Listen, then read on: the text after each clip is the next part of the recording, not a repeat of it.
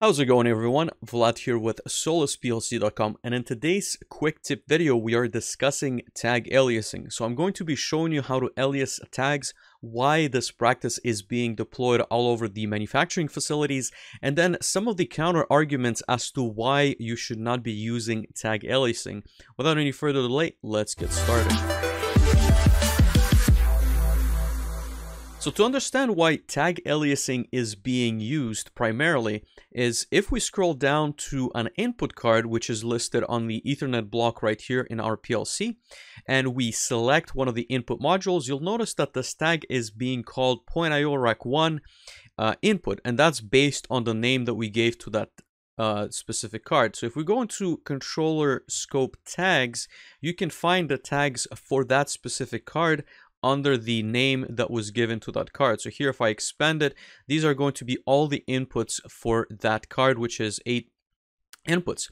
Now, what's going to be a little bit tricky or confusing for the programmer is these non-defined names. So you don't really know if this is tied to a push button, a switch, a photo eye, or any other device in the field. So what people have gotten used to is creating alias tags that will be replacing these .io rack tags.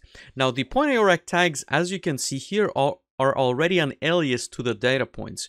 But what you can do here is, and I'm showing you an example of how to alias a tag. If I create an XIC instruction, I can say, for example, photo I1 conveyor 34, and that's going to be the identifier for that specific input. So what I would typically do is right click this, new photo I1 conveyor 34, and again, may not be the best practice, but this is one of the ways that you can use this.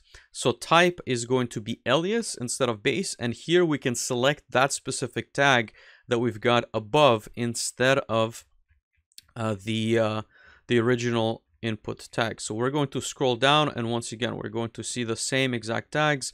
So we should find .io rack1 and then it's going to be input, and we can select the 0th bit since this is a boolean, and that's going to be PLC scoped. I just want to make sure that it's the same. Click on create, and as you can see, I can use that tag exactly as I would the .io rack1 tag in my previous example. Of course, here we can put the exact same tag, and that's going to be energizing this local bit 0. I'm just going to use something, let's see here, something different so we don't have any problems. I don't believe that there's going to be enough of them. Okay. So that's an alias tag now to our input point. Now, what is the problem with this? Well, the problem is that you're starting to get confused by the name. So first of all, you can create as many alias tags to that original tag as you'd like. So this could be photo I1 conveyor 34. A second person comes in, creates another rung, and then creates an XIC instruction. And this is, for example, if the system has been rewired. Now this is valve set on, for example. So somebody creates another tag and they're going to alias this back to the same exact input, and so you're starting to get leftovers of previous tags that have already been used in your program. And again, there's obviously good practices that can avoid this type of behavior, and if you are careful with what you're putting in, then in theory this shouldn't happen. But the system does allow you to create multiple alias tags to the same input card, and that's very important to consider.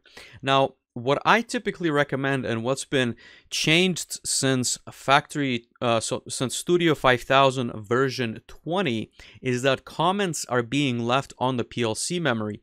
So in the past, if you were to, for example, right click this and give this a description, so this could be my photo I, again, 1 conveyor 34, and you were to lose this program and upload from the PLC, you would lose that description because it was being saved in the program file.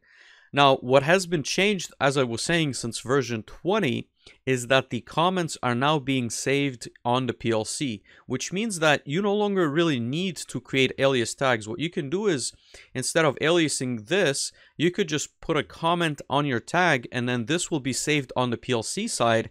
And if you are consistent with using the base tags, then you shouldn't have any problem cross-referencing that same tag. The other thing that I want to illustrate is, as I mentioned, since you're going to use multiple tags, if you cross-reference, right-click and then select Go to Cross-Reference for that specific tag, you'll notice that there's going to be several tags being used. So this becomes very confusing. Although it does cross-reference all the instances of the alias tag, it becomes very confusing to I would say expert programmers, because the reference is going to be different. So here you got a .io rack1 tag, and for some reason here you have a photo.i1 tag. So it could be very misleading, especially for people who are troubleshooting and don't have extensive experience on how tags are aliased.